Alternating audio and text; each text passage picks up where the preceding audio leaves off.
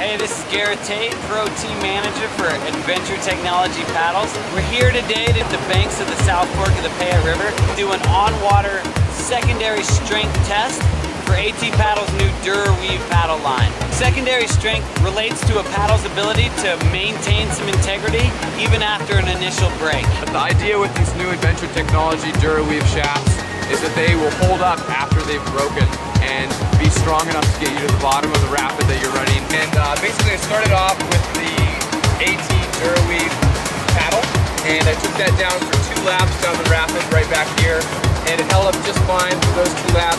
The first one I took pretty casually, and the second one I really was paddling aggressively, catching eddies, doing boops, trying to go backwards, paddle over waves.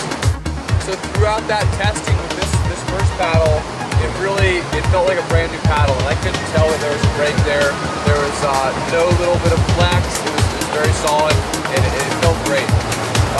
After that, I moved on to the competitive blade with a standard shaft, paddled down about 30 feet, and with my very first backstroke, the right blade snapped on.